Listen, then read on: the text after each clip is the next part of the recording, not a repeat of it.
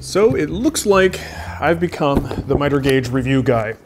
Let's see what we have today. This is the Sawstop Revolution Miter Gauge, and it retails for $449. I got mine for $468.30, including tax from Beaver Industrial Supply, and I'm pretty sure that makes it the most expensive miter gauge on the market. Sawstop also recently came out with their scale miter gauge as a cheaper alternative at $249, and quite frankly, looks like it borrows a lot of inspiration from Incra. Maybe inspiration is the wrong word here, as it looks like it's just an Incra 1000 HD with a black paint job. I have to imagine that Incra is manufacturing this gauge, or at least it comes from the same OEM. But this review is not about that one, it's about this one. And frankly, I don't want to spend my time reviewing things that don't really tread new ground. This one looks different. A lot of you asked me to take a look at it, and the fact that it's the most expensive on the market has me intrigued. I want to see what is going on there. Plus, my wife loves it when I spend money on tools that I just end up giving away.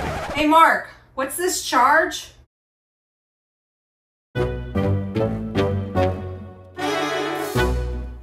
Okay, here we go. Let's see what we got here. Manual. Whoop. Now we'll be picking that up. What? Oh, you gotta be kidding me. That is neat. Okay, we'll get to it. All right, let's grab that instruction manual and actually get this thing assembled.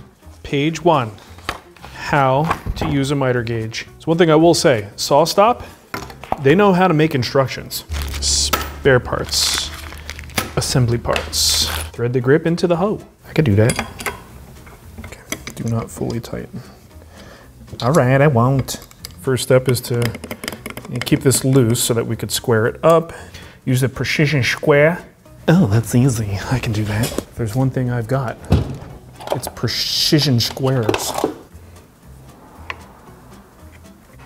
All right, to the table saw. So the way that we adjust this thing in the miter slot is you tighten this little screw down, and I think that's pushing on some kind of a rubber washer or something, and it applies pressure to the side. It just kind of auto adjusts, and if you need to, you could put a piece of paper in there to create a little bit of space if it becomes a little bit too tight.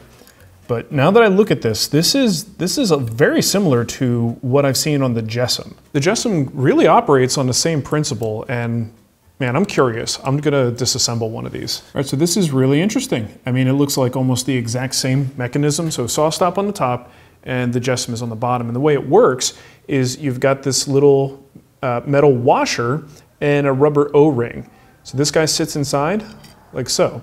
And then as you put a screw in there and place pressure down, it sort of extends out that O-ring and forces this washer to rub against the miter track. And you pretty much have the same exact setup here on the Jessam. So that's pretty interesting.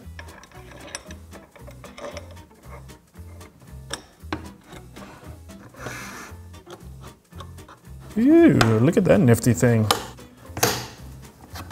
All right, now check this out. This might be one of the coolest things I've seen in a long time. So we're gonna loosen up the handle, and this dial back here, you might see numbers there, free, 1, half, quarter. This is determining how many increments there are between our degrees. So if we're free, that means we can pretty much go anywhere we want. If we go to 1, every click is a whole degree increment. 1, 2, 3, 4, 5, and so on. Then if we go to half, it goes in half increments. So you would have, 3, 3.5, 4.5, and then quarter increments. You start at 0. You can hear it getting finer each click. So there's 0. So this would be quarter degree, half, 3/4, 1 full degree. And then 1/10. Well, you almost don't even feel it, but each D10 is there. Now I know there's a fence extension that we loosen up here, and I'm kind of just playing before reading the manual because I'm just curious how it works. Ooh, what? This whole top piece moves, which means you don't have to move your stop to a different track or anything like that. It just kind of goes along for the ride. Wow, that's nice. All right, let's take a look at the flip stop. This is quite nice. This double hinge here. Use that double hinge to accommodate whatever thickness your fence is. That's also looking like a real good thing because this adjustment mechanism means that you don't have to have a specific thickness. So the micro adjustment looks pretty capable. You rotate this guy and it kind of protrudes out this way so you can make fine adjustments. You know, when you get your setting, you use this jam nut, which, by the way, that was the name of my band in high school. The manual mentions some kind of an indexing system where you could get repeatable cuts of fixed lengths, right? So they have the spare parts bag and they say to use one of these, and this knob, I don't know, I'm just gonna follow the instructions and see how this works. All right, so check this out. I'm caught up now. So you basically put this little dovetail hoochie in there in the slot, bring this down.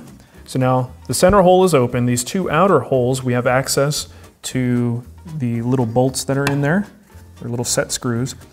Now here's the cool thing. I didn't even realize. You got a little hex head on that. And what that's gonna do is instead of going in the center here, let's assume the stop is in this position that we wanna be able to return to. We're gonna use this as a tool to tighten that little set screw on that side, tighten the set screw on the other side. Okay. And now that guy is locked in place. So anytime we want to return to this position, go right in line like that, and then we could take our thumb screw and fully lock us down into that position. And then, because they give you more of these dovetail wedges, you could use multiple of these across here if you have work pieces that you need to return to a particular setting. That is cool. Of course, another use for these little dovetail hooches here is you would be using those to secure a sacrificial fence. Does look like they do not provide the bolts for that, but you do at least have these little dovetail guys that you can use. All right, so first impressions, I'm a little bit giddy. There are features on this thing that I've never seen before, and I have to admit, I mean, when I opened it up and I started playing with this little dial over here, I just got excited. I'm geeky about this stuff. I enjoy cool creature comfort things like this. And for this price point, that's the reaction I expect to have. There are other gauges on the market that I've reviewed in the past that are approaching a similar price point, but they do not impress me in that same way. They don't get that sort of giddy, you know, new woodworker reaction out of me. This one does. But that is only first impressions. I haven't actually cut anything with this yet. So I don't think I need to spend months with a miter gauge to know what it can and can't do, but I certainly should spend a good deal of time making some cuts, checking the angles, and seeing if the accuracy that this little dial provides actually can follow through.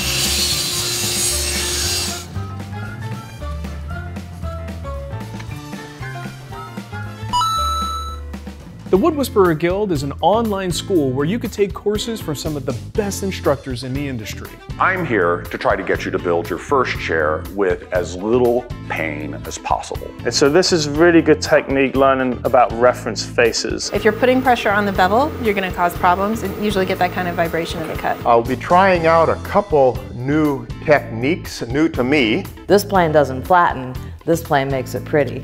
This is a plane that flattens. Whether you're new to woodworking or you're just trying to step up your game, the Guild offers top-notch video instruction that will guide you through every step of the build. And if you have trouble, we won't leave you hanging, since you can ask your instructor questions right on the website or discuss your project with your fellow Guild members in our various communities. With over 60 courses to choose from, you're sure to find something that piques your interest. The Wood Whisperer Guild, the next best thing to an in-person class.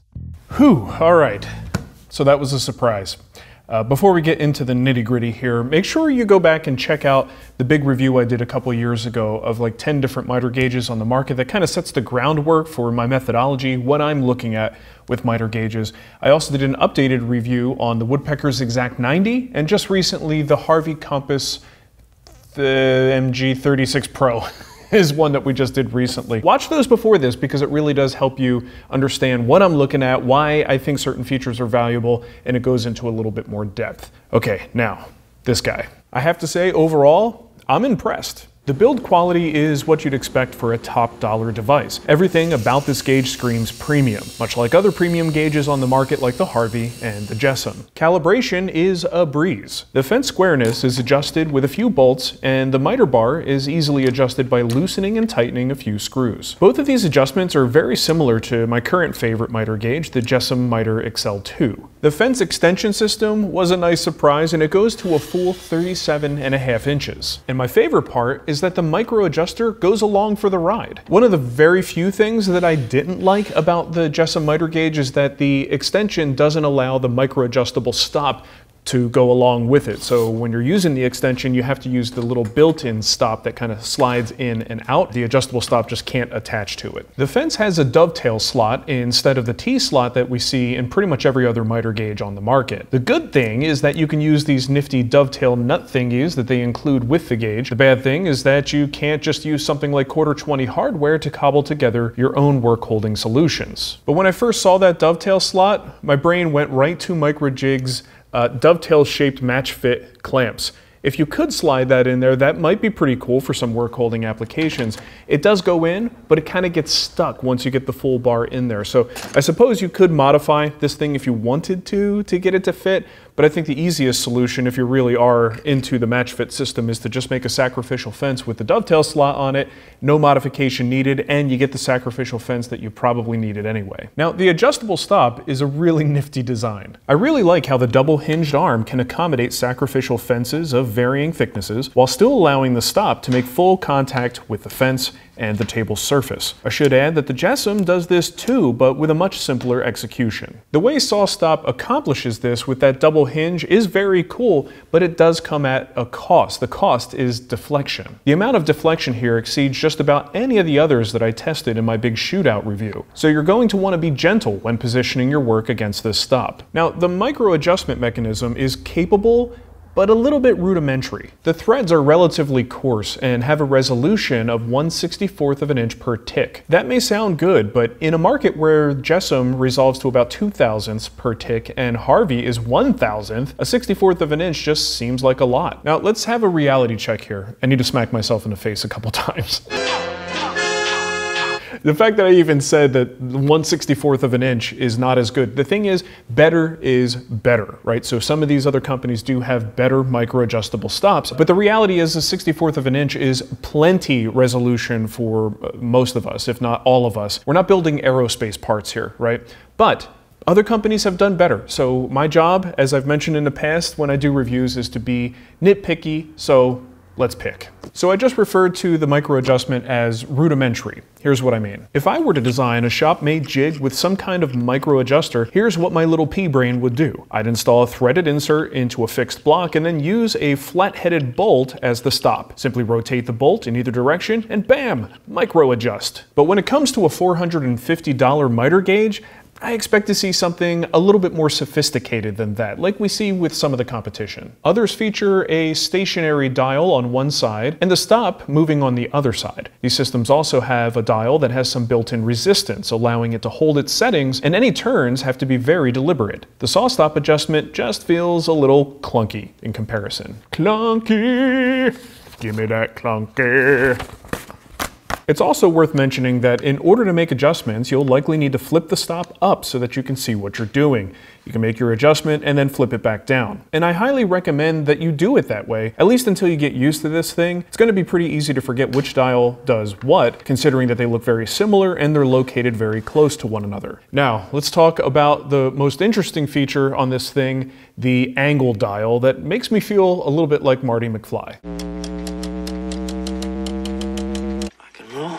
Rock and roll indeed, Marty.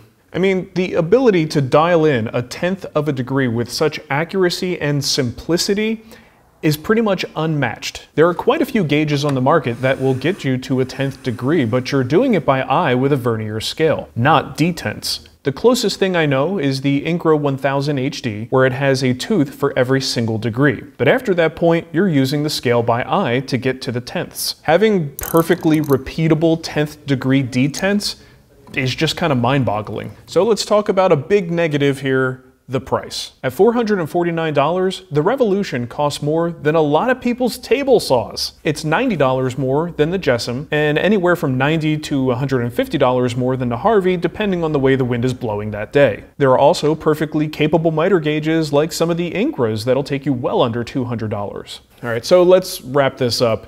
I think I could say unequivocally that this is the most accurate angle finding miter gauge on the market. I don't think anything else out there even competes with the dial angle adjustment system here. So if the kind of work you do requires that you dial in your degree settings with this kind of accuracy, this miter gauge is going to be a game changer. And even if you're a relative dimensioning kind of woodworker, this dial system is like a giant micro adjuster, allowing you to dial in those times where you need just a hair more or just a hair less. But make no mistake, this gauge is going to be overkill for most of us. Honestly, for myself, 1 degree resolution is perfectly fine, and when I need something between the ones, I usually have a vernier scale to find those 10th degrees should I ever need that. I mean, logically speaking, it's just not something that I need, but when have I ever let logic get in the way of my tool purchases? Love you, big boy. Now, I may have mentioned it before, but one of my disappointments here is that Sawstop didn't take the opportunity to maybe use an alternative material for the fence, something non-conductive that won't set up the Sawstop break. I mean, if you're thinking about the whole Sawstop ecosystem, accessories for this tool, it would be very nice if they came with things that wouldn't set off the break. But then again, being a little bit cynical, the company does make a lot of money selling brakes, so maybe this was intentional, who knows. Ultimately, the Sawstop Revolution Miter Gauge is not something I would buy for myself just based on the feature set if a review wasn't involved. I mean, the most notable feature is one that I probably wouldn't use very often. But the fart in the elevator here is the stop.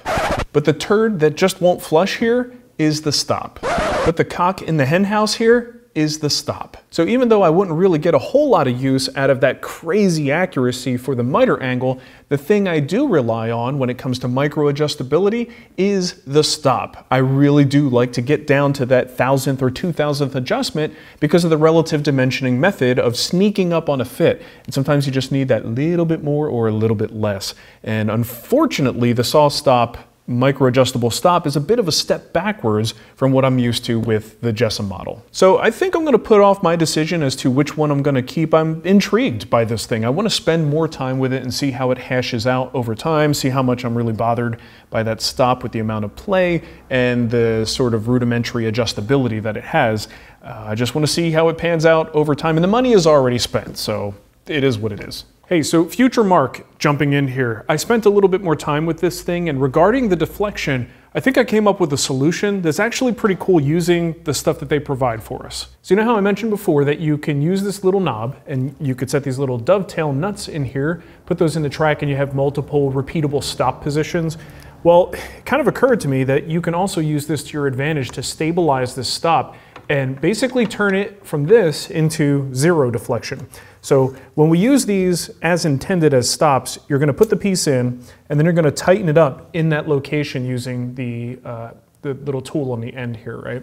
And then you would put this guy in the middle to secure the whole thing. Well, why not leave this loose, right? So you can see that piece can move. I'm going to take that thumb screw and engage with that little dovetail nut. All right, easier said than done. There we go. So now I'm engaging the threads at the center. These little set screws on the outside, we're disregarding those for the moment. And now I could loosen this up and move this wherever I want it to go. And it moves freely, no problems at all. So I can move into what position I want to be in, tighten this knob down, and then at the bottom, tighten this too. And now, there is no deflection whatsoever. That is, you know, just went from being one of the sloppiest ones I've seen on the market to the strongest one I've seen on the market. So that's quite impressive. That's along the lines of what like Katz Moses does with his, where it's locked down so securely that you could, you know, smack a hammer into it and it's not going to go anywhere. And this knob here doesn't really get in the way because we're referencing our work here against the fence and hitting that stop. So I think if I'm using this thing, I'm just gonna roll pretty much like this. Keep that screw in there, keep that dovetail connector thingy in there, and this guy's ready to go. It's just two things you tighten down when you have that setting.